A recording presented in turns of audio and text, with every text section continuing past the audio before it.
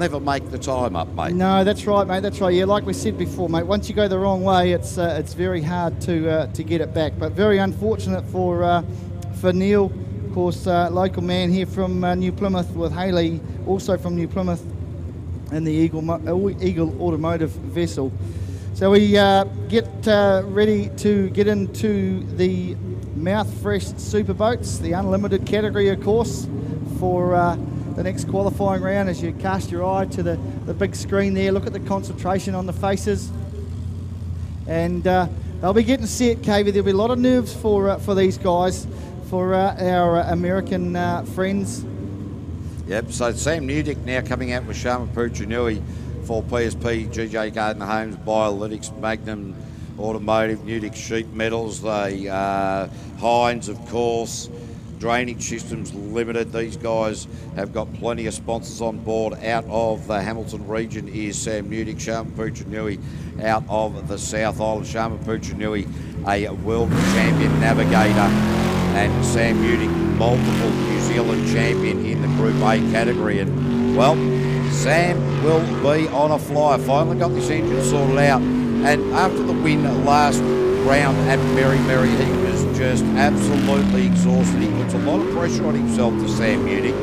And one of those guys, you have a chat to him, he's always got a smile on his face. And, wow, this run is looking pretty tidy at the moment. Yeah, it sure is, mate. He's my wild card for the event today. I know that actually had him and Glenn going hammer and tongs in the pits last night, because they picked it up. But this is going to be a stunning run. Oh, there it goes, 37.385, and what a great time. We are just getting quicker and quicker and quicker, KV, and I know you love things going fast. Mate, that is an incredible time. Quick time of the day, the 37 and a little bit of change. That is just phenomenal. That's going to put it back up to the challenge of the next man out on the water, Kyle Patrick, out of Portland in Oregon.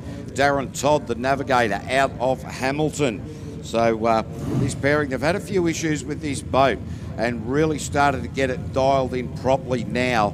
And it does take a little while to get the nuances out of these vessels. The twin turbo, capable of some 1,200 horsepower, won't be utilising that enormous amount of horsepower here today in this very tight rotation.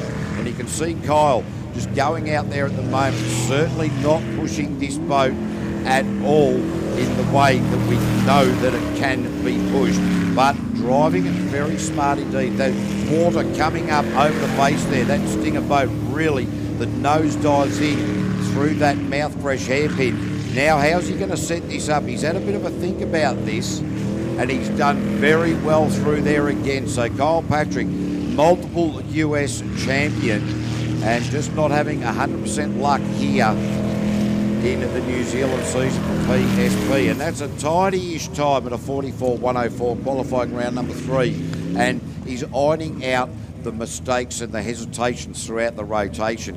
Qualifying 4, you'll start putting the foot down, is my tip. Yeah, still very cautious though, wasn't he? Like you say, very cautious, very unlike Kyle. Yeah, I think that they have made a few changes. They took some of the mechanical, a few mechanical components out of things, so that they could just make it a little bit easier for them. So they've also done a bit of work on the jet unit as well. So Ruben Hoxima, Jacob Wood, this is the Toyota Supra engine, and this engine has plenty of letters on it. So it is the 3.4 2L2JZGTE Toyota Supra. Commentator's nightmare there, KB. Oh, it is. It's a bit of a hassle. But this single turbo takes a little while to zoom up or to push. Oh, he's grabbed the tyres on the outside, gone the wrong way.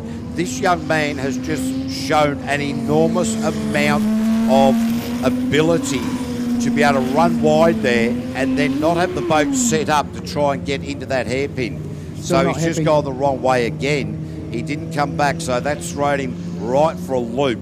But when he ran wide out on the tyres into the entrance to the hairpin, he erred on the side of caution and continued straight up, which was a very smart move. Now, finally, he's back on the rotation proper.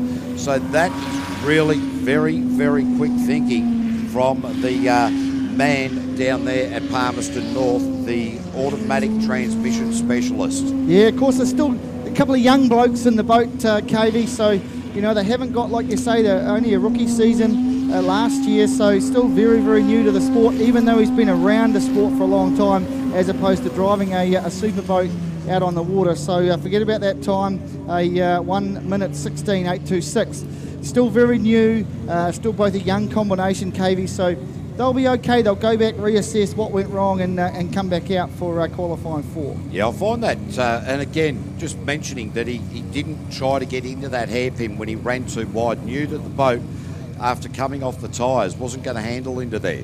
Yeah. A lot of drivers will try and hook that into the hairpin and throw it up onto the dirt. So a lot of quick thinking there from that young man with very limited experience. Scotty Donald, Nicole Reesby, the pairing out of Featherston in Wicked 2. Love the colour of this boat. It just really pops. And, well, colours don't make things go fast, but, geez, it looks good. The man leading the Unlimited Championship at the moment. And it's only qualified 3, so we're not going to see Scotty Donald try and set the world on fire in this run. He's that sort of driver that just edges up, just gets the times down. He definitely needs to get these rotations in his brain properly. Now you're talking about... Oh, he's gone the wrong way. Oh. That is what happens when you go about it the wrong way. In, out, and up on the bank. Scotty Donald parks it up on the beach.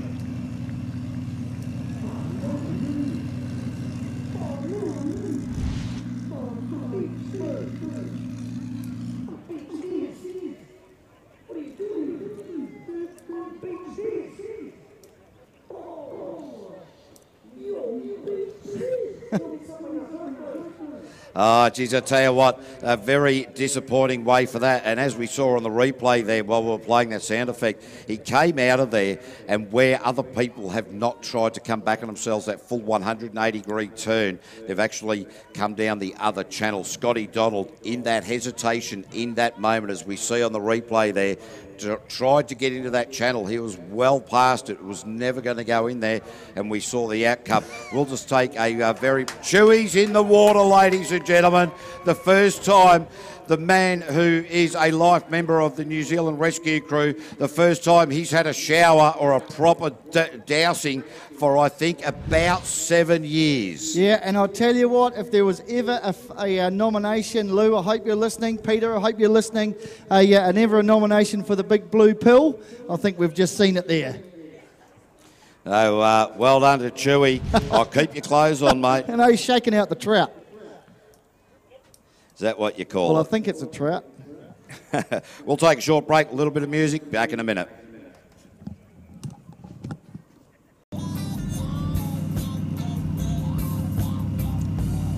So we cast your minds to the shoot now, the 1NZ of Glenn and Haley as they shoot out now. This will be interesting with Scotty Donald, the championship leader, parked up on the bank in the last one. This will be an all or nothing for these guys. It's a good chance to get a good jump on the...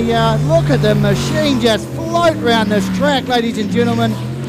They have decided, well, the leader's just put himself on the island.